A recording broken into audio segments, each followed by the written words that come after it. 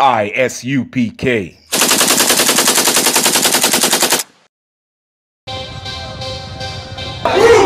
want no cowards in our camp, in our camp. Only men prepare to die. We want no cowards in our camp, in our camp. Never let their brothers die. We want no cowards in our camp, in our camp. Only men prepare to die.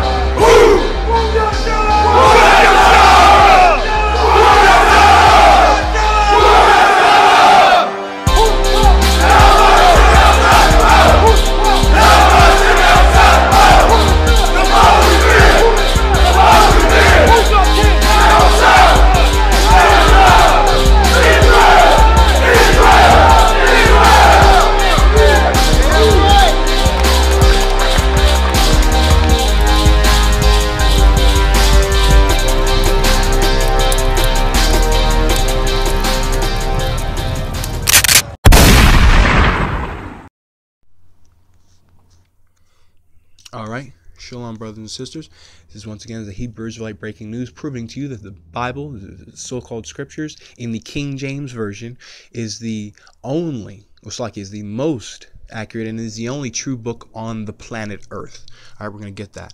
Moab, this is from Fox News World. Okay, Moab damage in Afghanistan extreme, widespread. So as you just heard, they just dropped the largest ever non-nuclear weapon used in combat on the so-called Afghanistanis. And this is going to prove to you a lot of things. Listen here. It's going to prove who the dragon is, and it's going to prove who the devil is, because you have in your mind from Christian dogma that the devil is some spirit or ghoul with pitchforks. What we're going to prove in this segment is that the devil is a man. He's a man, and he is a race of people on the earth. Okay? Let's read this article first. Exclusive, Kabul, Afghanistan. It has been 1 month since the U.S. military dropped its largest non-nuclear combat weapon, the Moab, to eradicate ISIS from its base in Afghanistan's Nangarhar province. So, there's a group of people that just dropped the Moab bomb, largest non-nuclear weapon ever on the so-called Afghanistanis. We all know who those group of people are. We all know it. We're going to get it. It was Donald Trump and the so-called white man authorized that drop. That's who's in power. That's who's in charge of the earth right now. Not those stinking Africans, man. Not Kemet. Not the Arabs. The so-called white man. And still, the ghostly destruction zone is a vision that still haunts. It's like that haunts. So he wouldn't just drop a missile of that magnitude to kill 80 people. A lot of people died from that blast, man. He dropped something that created a large explosion. He drops fire from the sky. That's what he does, man. And that was prophesied in the scriptures that he would do that. Let's get to it.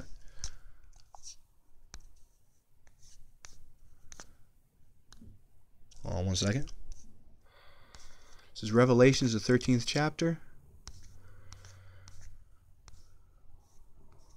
The 11th verse. And I beheld another beast coming up out of the earth. Okay, when you read in Revelations, the 12th and 13th chapter, you're going to read about a beast. What is that beast, for time's sake? That beast is the governments that came out of the Roman Empire. Okay, the so-called European governments you know of today, which are all ruled by who? The so-called white man, which do what? Drop bombs, right? And blow things up and to make leave large paths of destruction, right? They do that. That's what the beast does, man. Okay. He saw, and I beheld another, is Revelations 13 and 11, and I beheld another beast coming up out of the earth, and he had 2 horns like a lamb. What does America like to do? What does the so-called white man likes to do? He likes to make himself look like a lamb. Oh, it's okay. These police shootings, we'll get it on it. It's just a few of us. We just made mistakes. We love democracy, and we love spreading the idea of peace on earth. We want all nations and all groups of people to come together. We want equal rights for men and women. He speaks like a lamb. He speaks like he's so peaceful, right? So like he looks like a lamb, Salakia. He looks like a lamb, based off how he makes himself appear. And he spake as a dragon, meaning what? He says what? Drop the Moab bomb on those Afghanistanis. Things that come out of his mouth destroy people in the same way that fire destroys people that comes from a dragon's mouth. You get the point? Making a similitude here. It's a simile. The so-called white man, what he says, what comes out of his mouth, destroys people like a dragon's fire, man, like dragon's breath, like dragon's fire, man. That's what the so-called white man is. He does that. No other race of the people does that. Kemet didn't do this, so-called. The so-called Africans didn't do this. So-called Arabs didn't do this, but the white man is the beast. Okay? Verse 12.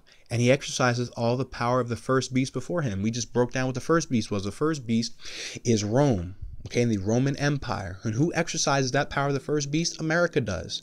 Down to their legislature, meaning what? America is a republic. Guess who else was a republic? Rome. Okay, they enact the same policies, and down to the architecture. The architecture is the same as the architecture in Rome, with these obelisks, with their White House, etc. It's the same as the buildings in Rome. Okay, so he exercised all the power of the first beast, down to the brick that's on their grand buildings. He does the same thing the Roman Empire did. Okay, and causeth the earth and them which dwell therein to worship the first beast. If you're in so-called Egyptology, if you're a so-called Afrocentrist, if you're a Christian, Muslim, you worship the first beast. You worship Rome. That's what you do. Okay, he exercised all the power of the first beast before him. To worship heathen nations, to worship Africans, to worship Arabs, to worship Rome. And that's what all of you, those people that are in that, are doing. Okay? We just read it. He said he causeth the earth and them which dwell therein to worship the first beast, whose deadly wound was healed. We're in Revelations 13 and 13. And he doeth great wonders, so that he maketh fire come down from heaven on the earth in the sight of men. What did they do with the Moab bomb? The largest non-nuclear bomb ever used in combat. That was fire that came down from above, from the so-called sky, from the atmosphere. They dropped the bomb from the sky and it blew something up. It made fire. They dropped the nuclear bomb on Hiroshima and Nagasaki and it blew up. It made fire. There's a man on the earth, not a spirit on the earth, that makes fire come down from heaven. Who's that man? The so-called white man. All right?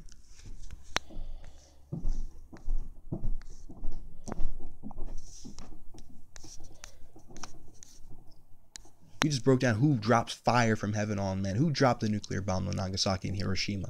Who dropped the Moab bomb in Afghanistan?